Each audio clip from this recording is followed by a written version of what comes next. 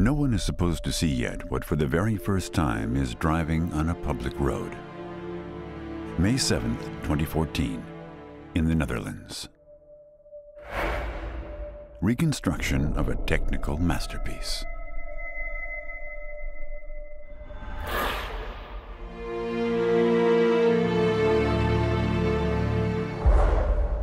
It all begins in June 2001 with a coincidental find. In a warehouse, workers find auto parts, which shouldn't really exist. The guessing begins. There, take a closer look. The chassis is of a very rare car type from the 1930s, but something's different. Die Teile, die wir da gefunden haben, the parts we found there were unusual. Those were not serial parts. This was the chassis and some auto parts from a time when car development was rapidly evolving. The building of the motorways in the 1930s made it possible to drive long distances at high speed. Car manufacturers reacted to that. The special vehicle production is opened at Mercedes-Benz factory in Sindelfingen near Stuttgart. It could be compared to today's special design and development departments. What was developed and built here in the 1930s is today worth millions. On the motorways in the 1930s, that's a rather relaxed affair. Most cars are driving 80 to 90 kilometers per hour maximum. Not so the vehicles of the special vehicle production. These supercars of their time are sometimes twice as fast. But which car is this? Is it a lost prototype? That's part of the body. That's metal from the body. Aluminum 38. That's rare. They didn't really build cars in aluminum, so even at that time, aluminum bodywork was only for sports and racing cars. Traces of color give more hints about the car and leave but one conclusion. We're assuming, on the information we have, that this is a one-off, it's unique. To be absolutely sure about the origin of the car, Gerd Lange goes to the company archive of Daimler AG. We've got the biggest company archive of any car manufacturer, so if we're looking for something, we'll find it there. Here in books and on microfilm, the experts can find any car ever built in the company's history. Prototypes, too, are filed in the books. But some information got lost during the war. Can the car be identified nonetheless? Indeed. The archive contains several pictures and plans of the car. Sensational. It's a car which was developed in the late 1930s to compete in a long-distance race. So naturally, one feels like rebuilding it. You want a car again, not just a frame.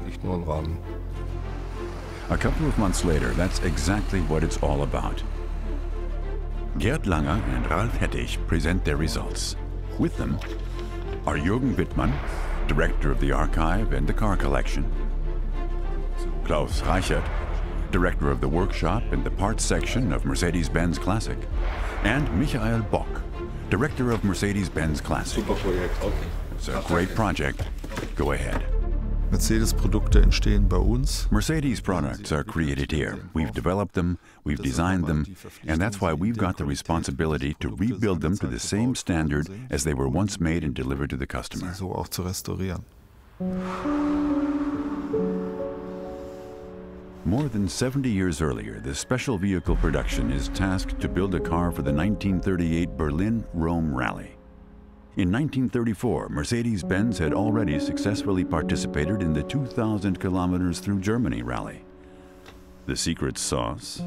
A streamlined body. Based on this experience, a unique car with a revolutionary shape is created.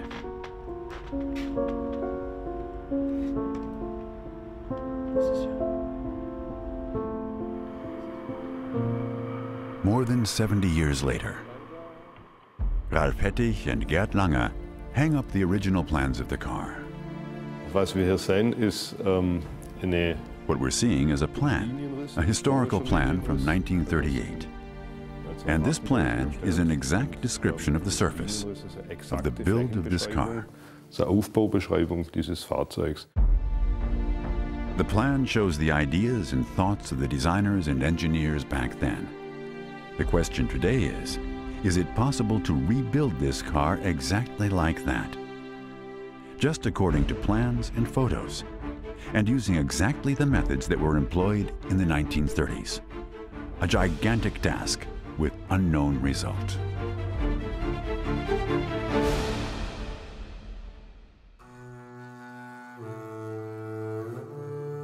In Italy, the unusual body is to be rebuilt to its original condition. Artistically handcrafted. The plan and the chassis of the car have already arrived in Italy.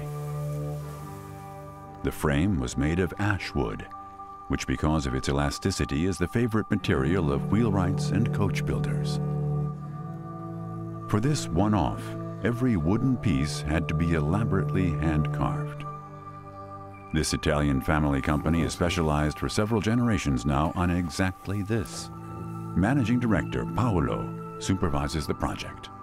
I started from a drawing, from a 2D drawing of the Mercedes-Benz, and then I made a new drawing in 1:1 scale. I made all the pieces of this wooden frame. After that, I have checked 100 times that all fit perfectly. And this is the hardest job to do. Already the very first impression shows that an extraordinary form is being created here. Das Fahrzeug gab es nur einmal. This car is unique, so it's pretty hard to get some orientation, which of course makes it even more difficult. It's this demanding attitude to come as close as possible to the original. Just a little example. Since there were no Phillips screws in the 1930s, they're replaced.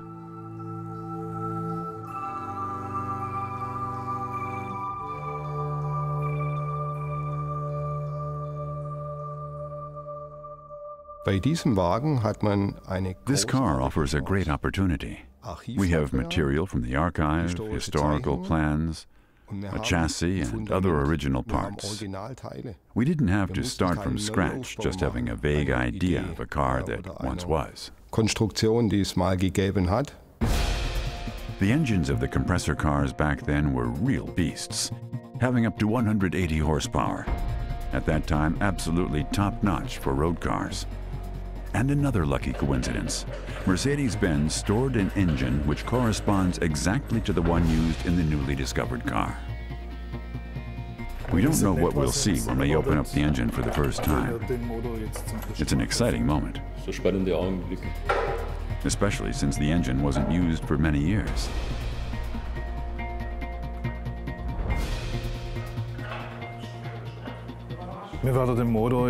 We'll disassemble the engine completely. The worst-case scenario is if galling occurred in the pistons. That you can't see from the outside. It'll take almost a whole year to get the engine up and running. The car isn't used for its intended purpose, as the Berlin-Rome rally is postponed, then abandoned. The future of this gem is uncertain, and the search for additional traces commences. Das Leben eines Fahrzeugs endet ja nicht. The life of a car doesn't end after delivery. That's actually more when it starts. And if you want to tell or understand the story of such a car, you should look outside the archives of Daimler AG as well. Nach Fakten zu suchen. The forensic car experts leave no stone unturned. Even documents from other companies are checked. After weeks of searching, they finally find something. In den Recherchen zum Umfeld haben wir in der During our research, a brochure regarding Dunlop's 50th anniversary turned up, and it was referring to a streamlined car, which was clocking 170 on the motorway. Reichsautobahnen fährt. Could that be the mysterious car? There's evidence, but doubts remain. Too much is yet unknown. In dem Stadium kann man sich At this stage, you can't be sure, as maybe you read too much into something, even though you really wanted that. vielleicht gerade gerne hätte. In June 1938, the extraordinary car is delivered to tire manufacturer Dunlop in Hanau, as the order book kept in the archive shows. In the summer of the year 2013, a fascinating experiment begins. The experts from near Venice know their trade, which, like that, is rarely executed anymore: handcrafted aluminum. Slowly, the car gains a recognizable shape. The challenge is, though handcrafted, the work still has to be exacting. A deviation of a millimeter is already too much.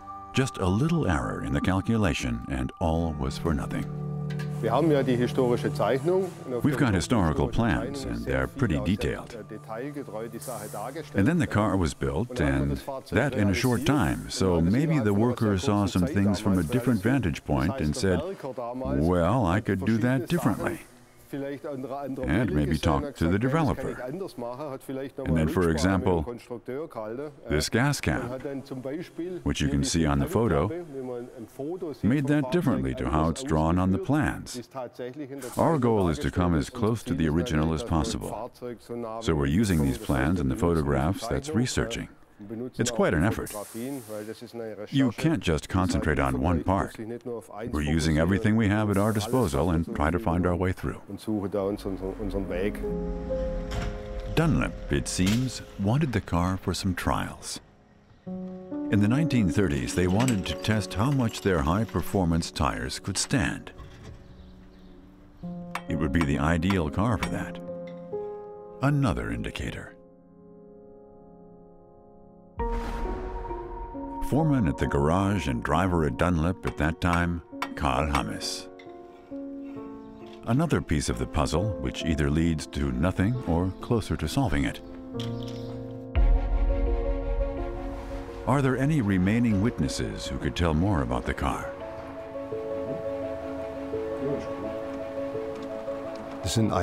That's one of those pieces, you don't count on it. You're thinking of all sorts of things, put together some system, how you do your research, with which, together with the archive, you look for traces. When you hear something like that, that's like winning the lottery. Foreman Karl Hammes has a son who likes to hang out at the garage of his father. My technical contact at Dunlop was Ingo Hammes, who is director of tire testing. The thing is, his father and also his grandfather were at Dunlop and knew the car. They were actually sitting in it. That's the breakthrough. It's possible to get information which only witnesses can give, and Mercedes-Benz is lucky. The little boy from back then is now a sprightly 82-year-old. If you're so lucky to have a witness who can contribute to this project, so that this story becomes even more informative and even more fact-based, then that's a real gem, a lucky strike. A journey in time. For the first time in more than 70 years, the elderly gentleman is sitting in one of his favorite cars. Mercedes-Benz is expecting some tips regarding the interior and the engine. To this day, Hammes is fascinated by the impressions from his youth. These huge garages at Dunlop, it always smelled of oil, petrol, and exhaust fumes. That was the smell, and we liked it. The powerful 8-cylinder engine should provide for high speeds. Top speeds could be reached by switching on the compressor.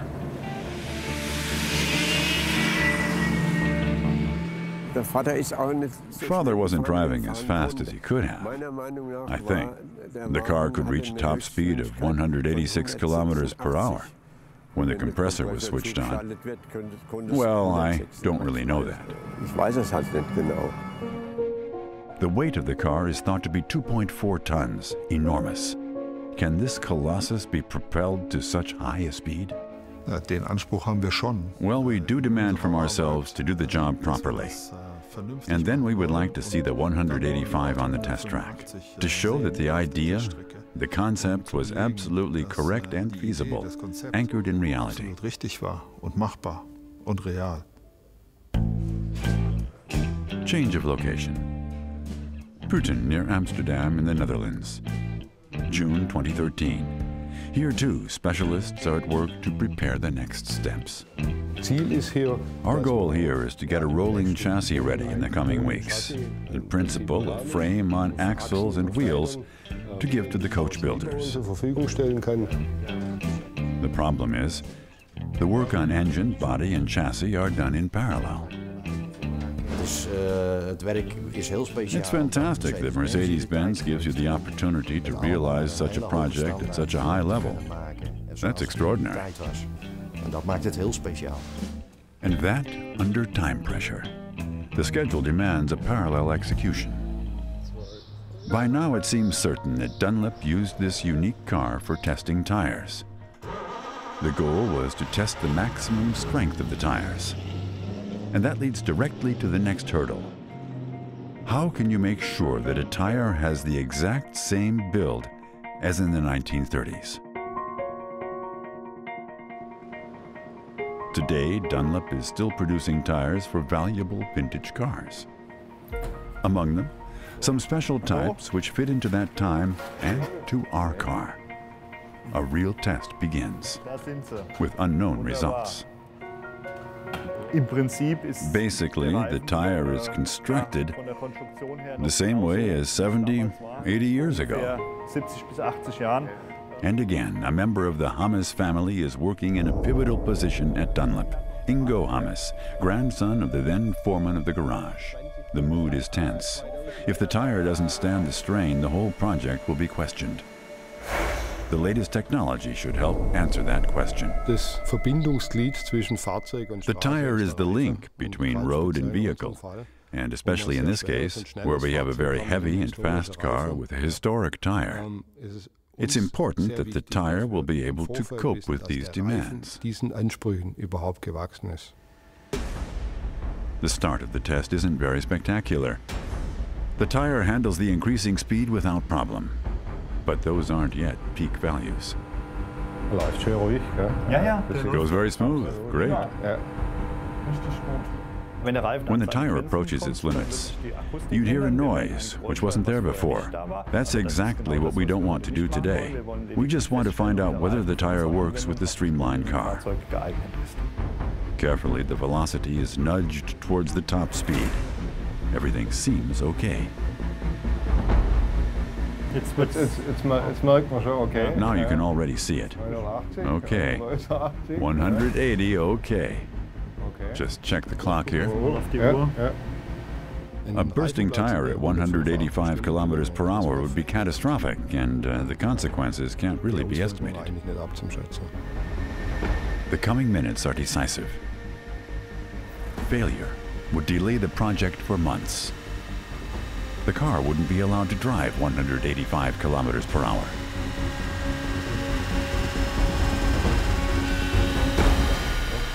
And then it happens.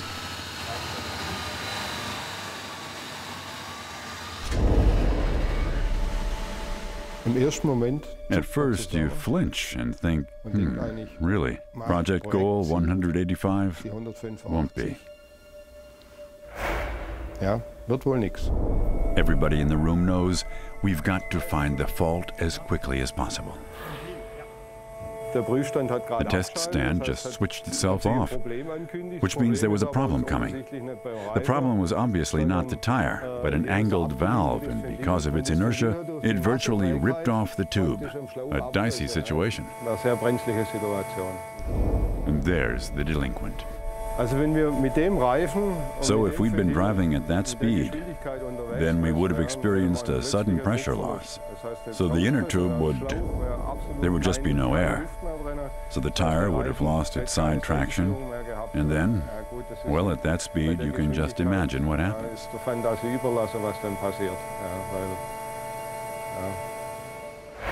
Final test, second chance. Another trial begins. Is the expert's analysis correct? This trial shows in a wonderful way how it all is the sum of its parts, the whole system. Everything has to work in order for the car to function safely. As that is the precondition. Given all passion, safety still comes first. And for that, you need the perfect tire. Now we're already 1 minute above 190. Looks really good. Das sieht super aus. Wunderbar. Ja. What was important then was testing, testing, and testing. Und immer wieder Tests. While the tire problem got solved, the mechanics in Fellbach are working on the engine. The motor is completely disassembled, every part meticulously cleaned and checked for damage. But after repairing and reassembling several hundred parts, the whole thing isn't necessarily ready to go. And top speeds aren't guaranteed either. In order to test whether the machine stands a chance to actually reach the performance that is expected, it too is evaluated with the help of modern technology.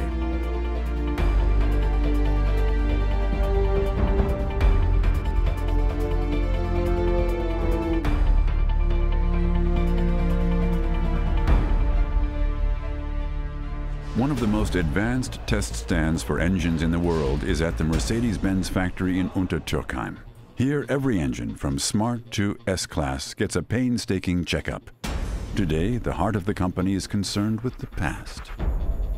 Von Ausbau bis From taking it out to putting it here, 9 months have passed. There's always some excitement, and we're giving, of course, our very best. The problem here is our 70-year-old technology compatible with the high-tech test stand? Will they work together? We'll find that out within the next minutes. Das werden wir in die nächste Minute sehen. Testing begins. The rare interaction between high-performance analytics and engineering from the 1930s fascinates everyone involved. We've been testing a couple of vintage engines here, but not this one yet. It's always a challenge, and there's always respect for the age of the motor. We think it's great. Approaching the essential question, the engine is slowly revved up. Already the first results astonish the project coordinator. So what we're seeing here, 2,000 RPM and 290 Newton meter, that's a top value. And the temperature is optimal, which is a precondition to start the last part of the test. Let's run the compressor test. In a moment, a sound will signal that the compressor adds 75 horsepower.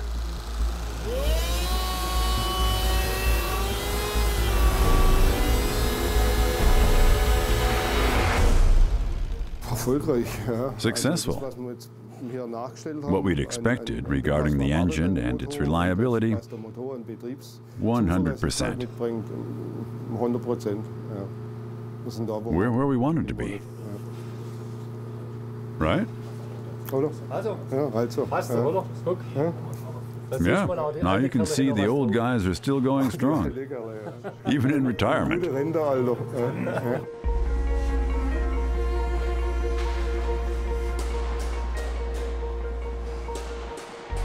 In the meantime, in Italy, this powerful beauty takes an ever more concrete shape, and it becomes ever more clear. This is a milestone in the art of coach building.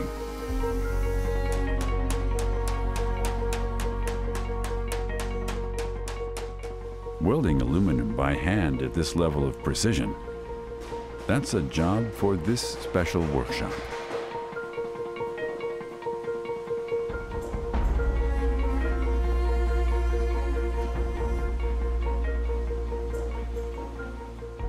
You can recognize the car as a whole, with its gigantic dimensions for the first time. You can see how beautifully streamlined, how organic the forms are.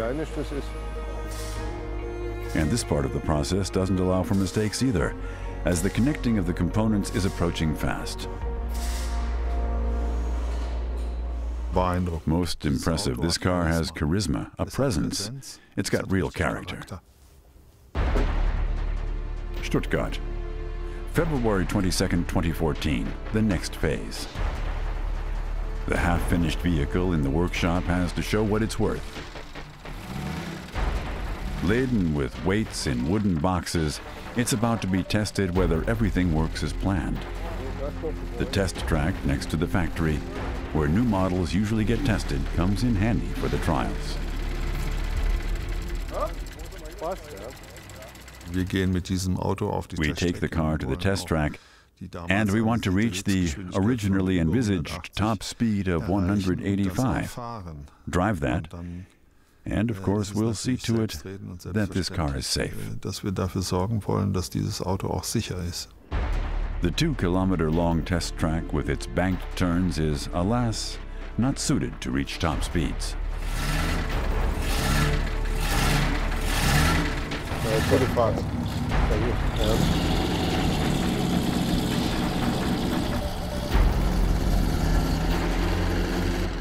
Genau solche Momente, wo man It's precisely moments like these where you question yourself. Have you thought of everything? You've got to be wide awake, concentrated, and then sensitively, step by step, inch closer to the sich situation, an die Situation rantasten. and everything goes well. The car behaves as everybody had hoped for. Another small step towards the grand final. A perfect maiden voyage.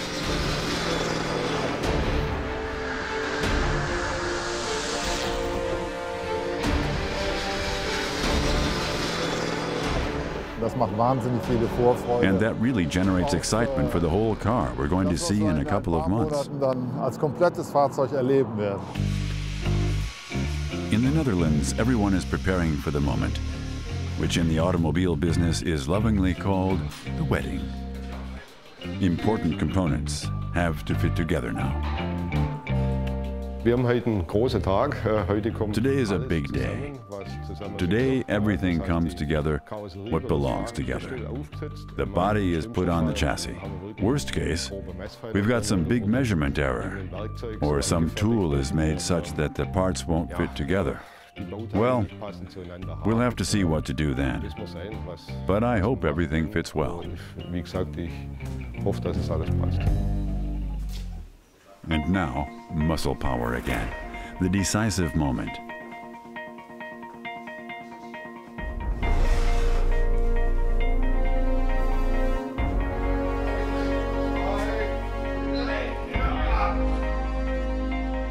"600 kilograms approaching the chassis. The wedding should show whether the teams in different locations have done a proper job, solved all the problems under time pressure.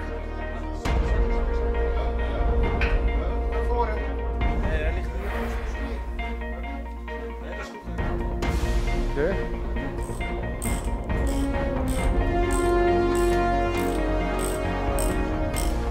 Es war It was so tight. All these connections between body and frame. That's like 2 to 3 millimeters, which do the trick. And it works. Prinzip hat funktioniert, es geht. Some final moves before the first comparison with the photos from 1938. The car isn't painted yet, but everybody is content already.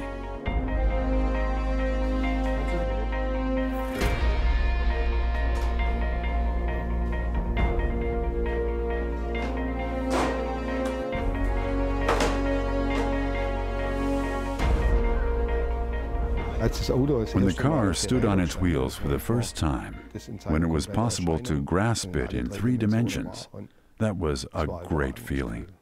Everybody was impressed. Wirklich beeindruckt. In August 1945, the car is taken away.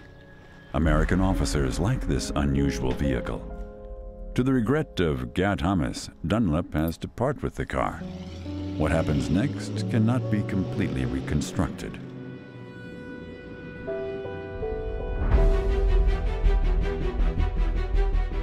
And that's how the car really looked like. Netherlands, May 7th, 2014. Today is the preliminary high point of the project. The original from back in the day is about to prove itself.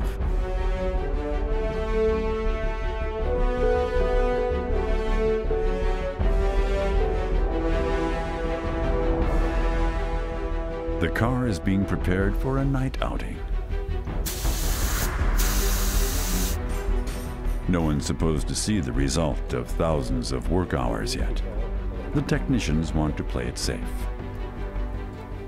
Now we're checking the proper working of the pedals. It's extremely important that everything is running as we expect it to do. Today's the commissioning of the car, and come dusk, we'll start the test drive. If a pedal wouldn't be working properly, became stuck while driving, that would be the worst that could happen, as the car wouldn't be controllable anymore. That's why we ensure beforehand that everything is working 100%.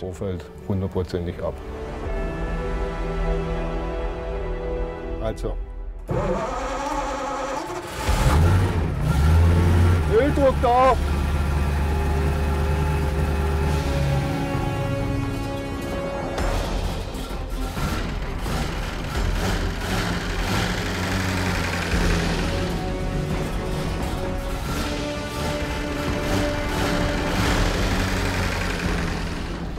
It's moments like these which change a situation. Between pride and doubt, between success and failure. From a perfectionist's perspective, something can always happen.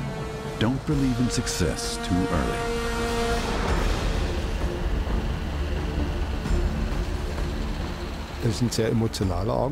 That's a very emotional moment. The car is ready to go. On the other hand, you've got to concentrate on the task. It's not like we've put it together and then deliver 110%. Usually, something happens. Like now. The car breaks down, trying to find the fault in the middle of the night. I mean, okay, if an engine fails, there are usually 2 points to look at. Either electricity, ignition, or fuel. We looked at it, fuel is there, but there's something unusual. Strangely, the reserve tank is empty, even though the main tank hasn't been used yet. The problem is to be solved during the night.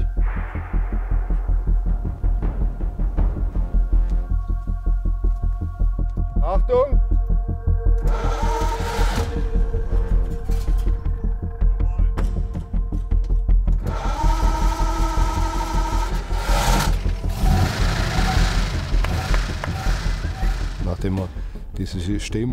After having switched the system, it has a reserve tank and the main tank. It worked again, but in this case it shouldn't have. Half an hour to midnight, it's back to the workshop.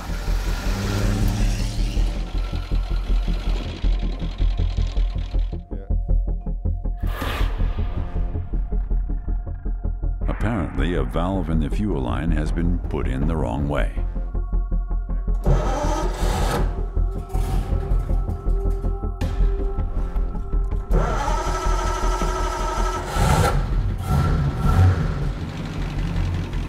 If you were always certain that nothing's going to happen, then you wouldn't need a test phase. That is, logic would dictate that everything will run smoothly. But if it doesn't work, we have to keep searching. We believe we're on the right path. And they are.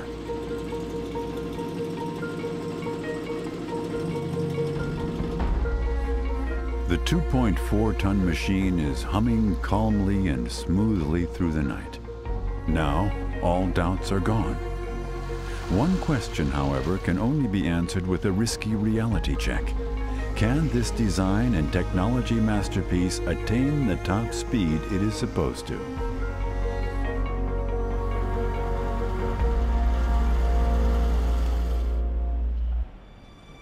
To find out, the car gets tested in a wind tunnel, as drag is not only determining the top speed, It is also important for safety. The Mercedes-Benz design chief arrives. He seeks inspiration from these classic curves. I have to say it's a historical moment to see this car here, again, in a condition as if it just came new out of the factory. It's almost a journey in time, especially the beauty, the shape, almost completely without any edges.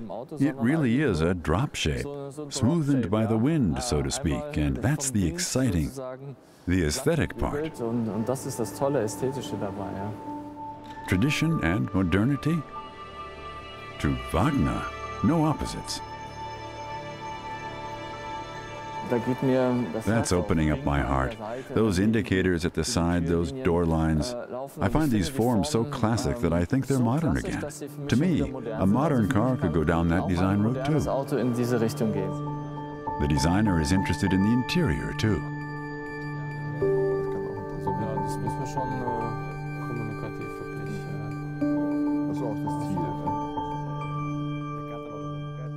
And there's reason for that. The color scheme and the equipment are meticulously chosen. Especially the dashboard sticks out. You can see how this power of innovation of the outer skin transcends the interior by looking at the dashboard. This curved dashboard really is a continuation of the shape from outside into the interior. A stylistic device which years later is taken up again and used to this day in serial production. Another reason for the detailed reconstruction of the body. As far as we know, that's how it used to be, and that's how we rebuilt it. The color scheme is muted in order for the driver not to be distracted. The comfort is supposed to make for relaxed driving even at high speeds.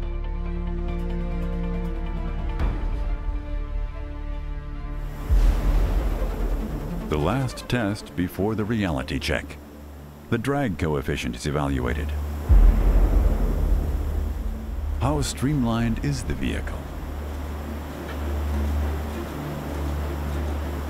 The previously calculated drag coefficient to get to 185 was approximately 0.36, 0.37, 0.38. If the coefficient were worse, it wouldn't work. However, it also has to be ensured that the car is still controllable at that speed.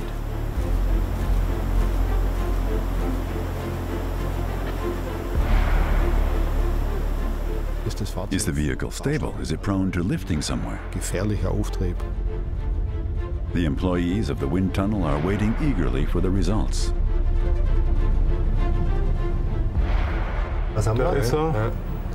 We've got a drag coefficient of 0.362. That's 0.36. And that's really not bad for this car. 0.36, that's super. A value which underlines the superb aerodynamics of the car, at that time a milestone and even more efficient than some modern sports cars. Additionally, an important realization. The car is very balanced and also fit for high speeds. What follows is the last and decisive act of the project. Papenburg in Lower Saxony. The high-speed test track of Mercedes-Benz. After 3 years of hard work, the moment of truth. The car has an inestimable value. Even the least risk has to be eliminated.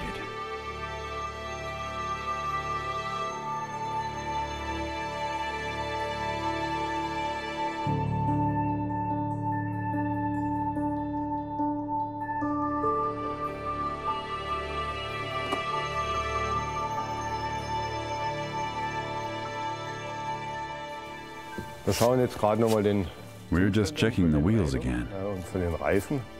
The tires are a big theme here, so we'll keep an eye on it.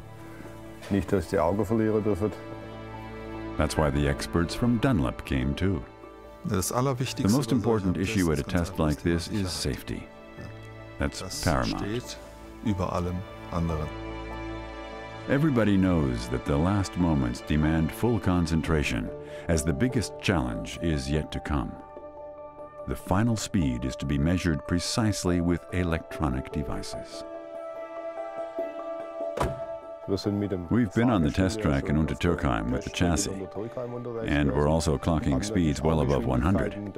But what we're doing today is a different kettle of fish. Warming up the tires. The car will now be tested for a speed which it hasn't attained since its rebirth.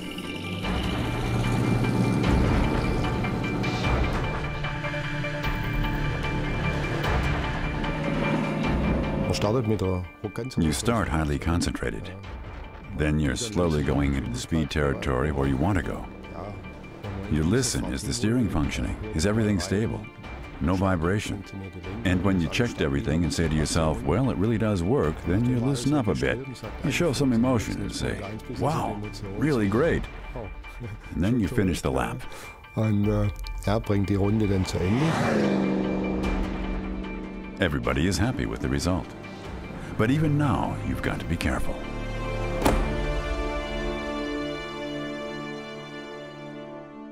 I don't want to be too euphoric, but the conditions are great. Car's stable. Let's see, step by step. Schauen wir mal, Schritt für Schritt. After the first test, it's important to check the tire temperature. Also wenn die Reifetemperatur zu hoch, So if the tire temperature were too high, then we would have to abandon the trial without emotions. That would be too big a risk for everybody. Abandon. und abbrechen. Ja. So how does it look? Well, 40 degrees. They seem to feel really comfortable now. Breeze comes up, an incalculable risk. Also bei der ersten Schnellfahrt mit dem Fahrzeug. So at the first high-speed trial with the car, it was already pretty windy. Also the side winds. We didn't want those. We didn't want any sideways acceleration. To keep the car on the road was getting more and more difficult the higher the speed. So had the wind speed gotten even higher, we would have had to abandon the trial. Ich glaube, man hätte abbrechen müssen. Now, the final moment has arrived. Meine Familie, meine Frau ist gewohnt, dass sie My family, my wife, since they know me, they're used to my trialing cars. Fahrzeugerprobung zu tun habe, And especially that I don't do anything reckless or stupid. dass ich vor allem nichts Unvernünftiges oder Blödes mache. Und genau in der And to Fall realize that with your responsibility towards your family in mind. kann man sowas realisieren. Off we go.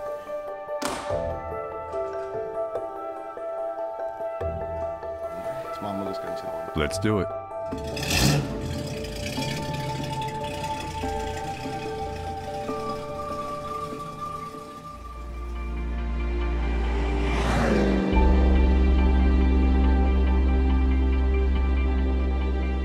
This feeling when exiting the turn and thinking, now is the moment, now I can accelerate, now it could work.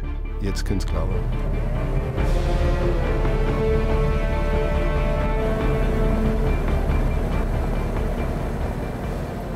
And then you look, and there's 170, 175, and you know there's more to go. Will it be enough? Ja, reicht's?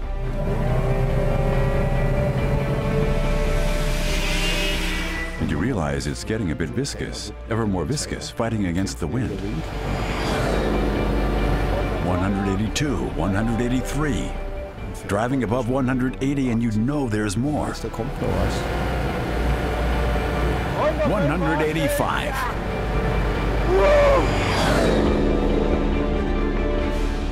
Ist erlösend. It's a relief. That's exactly the value from back then. Electronically measured. We made it. Wir haben es geschafft. Back to the roots. For Gerd Hammes as well.